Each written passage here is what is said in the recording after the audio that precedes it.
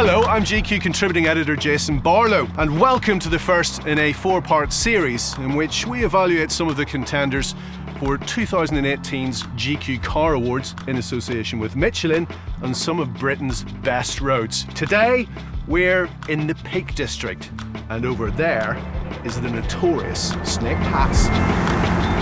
A lot of people have had their thunder stolen by that upstart Californian Elon Musk and Tesla, particularly the ludicrous mode in the Model S P100. Well, this is Porsche's attempt to steal some of that thunder back. It's the rather grandiosely titled Panamera Turbo S E-hybrid. I love internal combustion engines, but I love electric power as well. It is just so seamless. This is a 2.3-ton German limousine, and here we are wafting through the Snake Pass on E-Power.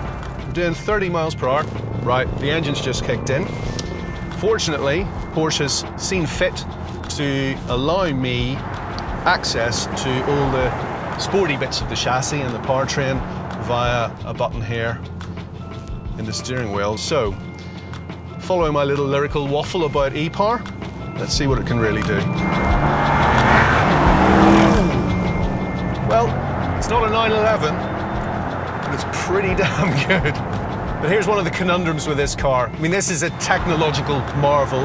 It draws on Porsche's experience from the 918 Spider and also its experience winning Le Mans and the World Endurance Championship with the 919, which was an astonishing bit of kit. A lot of that thinking has gone into this car, which is pretty incredible.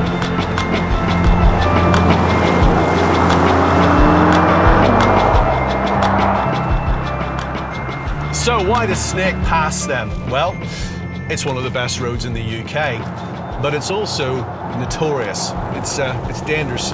Bikers love this road, and they like the challenge of it. I like the challenge of it in a car, but it also critically puts the emphasis on your choice of tyres. This car has Michelin's Pilot Sport 4 tyres. That enhances steering feel, road holding. Wet weather handling is improved by these tyres as well. They're really, really terrific, and you notice them in the conditions. We have autumnal slippery roads out here today. And longevity as well. You want them to last because, you know, they're an investment. So according to the little display in front of me, I've now done 4 hours, 14 minutes driving this car.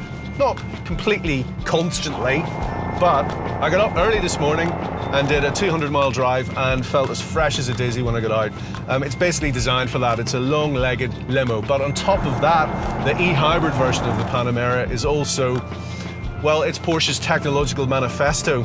And when you look into the tech they have put in this car and how they've made it work, it just underlines their position as one of the best companies, certainly one of the best car companies and one of the best technology companies, full stop, in the world.